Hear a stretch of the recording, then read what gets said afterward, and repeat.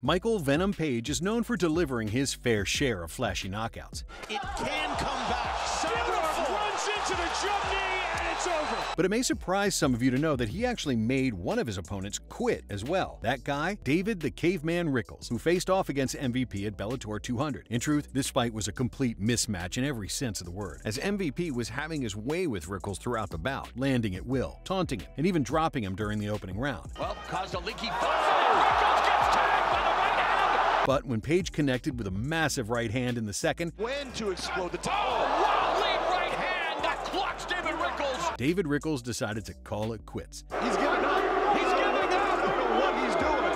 He's giving up. Referee, he's giving up. It's over. He would later confess that MVP broke and embarrassed him. Was it worse than any other loss you had? Yeah, definitely. It was worse because I got broke. That was, truthfully, an embarrassing fight for me.